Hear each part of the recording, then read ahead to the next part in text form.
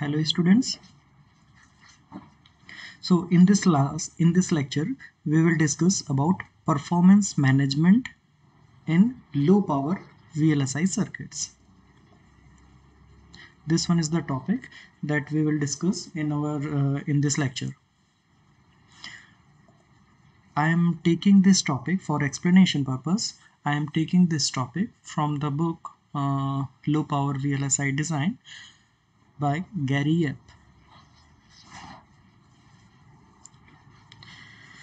Okay, so when we design any uh, any circuit that works on low power, so at that time it is very important to manage its performance.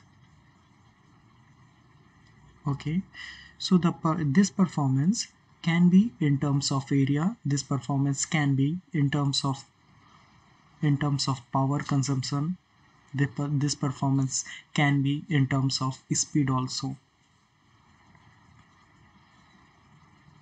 Okay, so there are various techniques.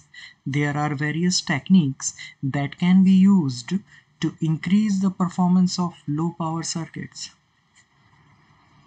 Out of them, we are discussing here one technique.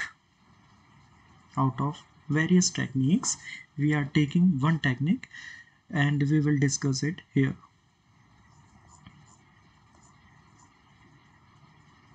Okay, this one is the diagram of the technique that we discussed here.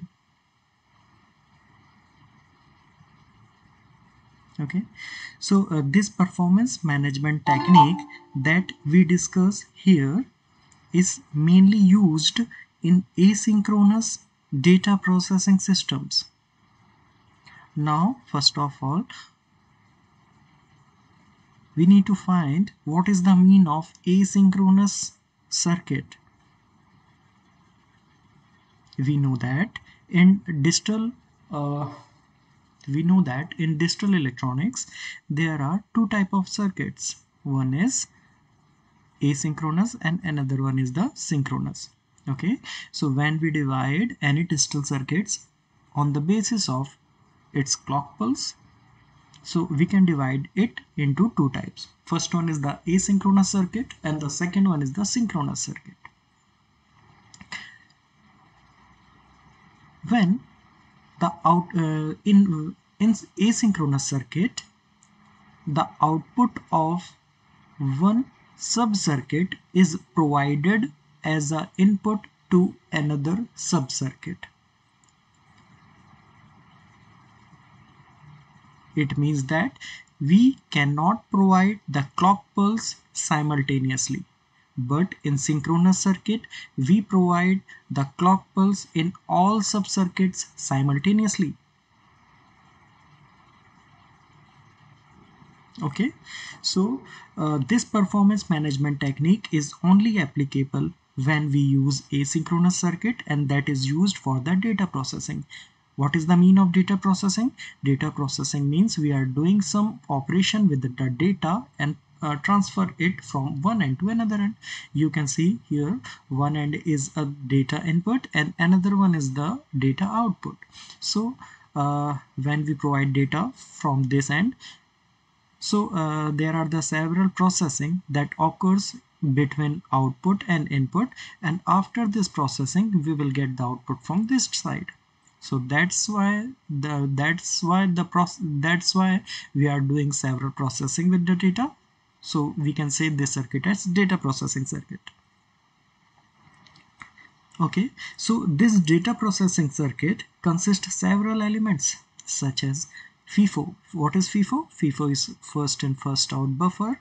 It means that when we are taking several flip-flops and connect each flip-flop with the series with the previous one, so we are getting a register. When we connect several flip-flops with the series, so we are getting a register, and when we use this register to store some bits, so at that time we can say it as buffer. Okay, this buffer is nothing but a register. Okay, when we connect 8 flip-flops to make this buffer, at that time we can say this one is the 8-bit register. This flip-flop, this FIFO buffer is of 8-bit. When we are taking 16 flip-flops in series, so we can say this FIFO as 16-bit register. Okay, so in this data processing circuit, we are taking FIFO. This one is the data processing unit. Same as the FIFO input, we are taking the FIFO output. In the output side of data processing is same as here we are using a load sensor and the DC supply voltage. Okay, now there are the two main operations that occurs in this performance management technique. One is done by this DC voltage converter, and another is done by this load sensor. Okay, so we are discussing first what is the use of this data voltage converter here, data voltage converter, and later on we will discuss why we use this load sensor here. Okay, so this one is the output side, this one is the input side. Okay, so when the throughput of the circuit, or we can say the requirement of output from the circuit is high, at that time we increase the value of this supply voltage. Okay, and when we need the low throughput from the circuit, it means that when we need a low output, very few outputs from the output of the circuits, at that time we can minimize the supply voltage. Okay, so we can say this supply voltage is totally dependent on the throughput. Okay, throughput, we can say this voltage when we required higher out when we require much output from the circuits, so at that time we increase the voltage. When we need minimum output from the circuit, so at that time we can minimize the voltage. Okay, so this one is the first way how can we manage the performance of the circuit. And in the second way, we can use a load sensor here. Okay, we can use a load sensor here to control the performance, how it operates. Suppose when we provide the input, so this load sensor, when we provide the input, so this input is provided in a FIFO buffer. This input is stored in this FIFO buffer. Okay, so what is the working of this load sensor? This load sensor checks the buffer. Okay, this load sensor checks the buffer. If the FIFO is full, if the FIFO is fully occupied, at that time this load sensor provide the output to DC voltage converter to increase the voltage supply. So when we increase the voltage supply, so automatically the throughput of the circuit will increase. And when the DC sensor, when this load sensor find that this FIFO buffer is not occupied fully, so at that time it controls the DC voltage converter and minimize the supply voltage. Okay, so if supply voltage is reduced, so automatically the output throughput is decreased.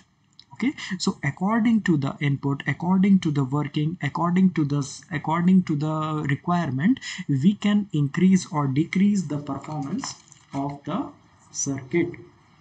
Okay, so if we reduce this VDD, so automatically the power will reduced, and we can say if power is reduced, so performance will definitely increased.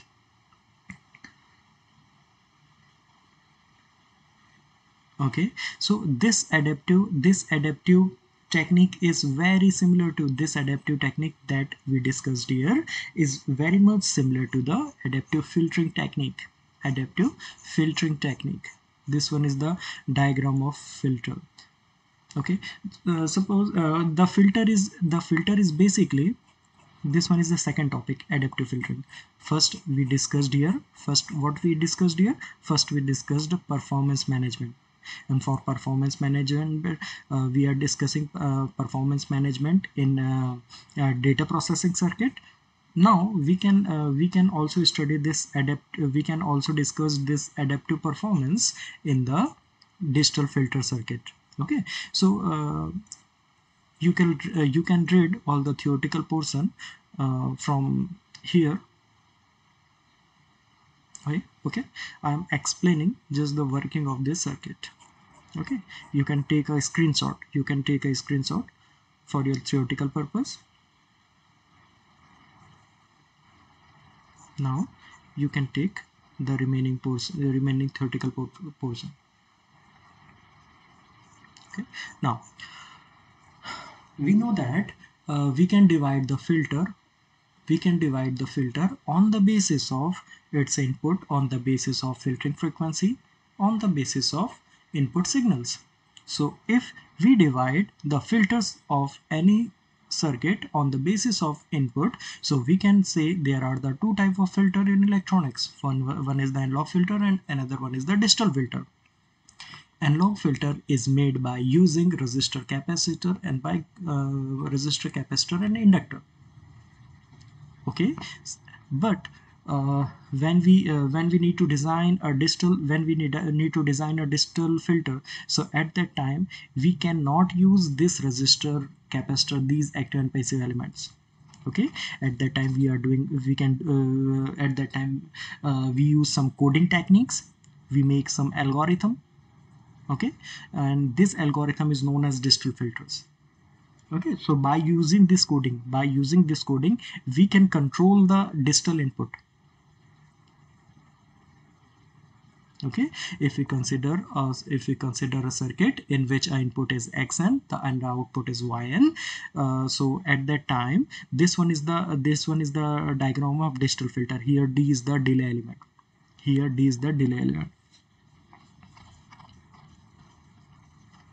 In any type of digital filter, or we can say in any type of filter, to increase its performance, we can increase its order. It means that when we use several elements, when we connect several elements in series, so we increase its order, and when we increase the order of any filter, so automatically its performance will increased. Okay, here one graph is mentioned here. This one is the graph for low pass filter. Okay, we know that in low pass filter, the low pass filter passes full frequency in the full amplitude in the low frequency range, and minimize the amplitude in the high frequency range. Okay, so this one is its ideal structure. Okay, but if we increase its order, so automatically this graph will move towards this graph that is moving downwards from this end, will downward from the this end. Okay, so we can say when we increase the order, so this characteristic is moved towards the ideal characteristic of filter. Okay, so by increasing the order of the filter, we can increase the performance of the circuit. But uh, we can but the we need to compromise something. What we need to compromise? Suppose if we increase the order, it means that if we connect the several delay elements series with each other, so by using this we can increase the order of the circuit. But if we connect several elements, so automatically the power dissipation will increase. Okay, so this one is all about the performance management in any circuit. This one is the equation for digital filters.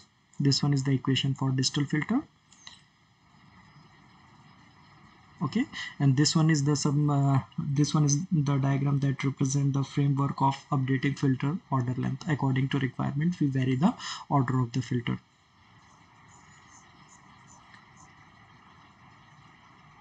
Okay, so this one is all about in the topic of performance management. In next lecture, we will discuss switching activity reduction. Thank you so much.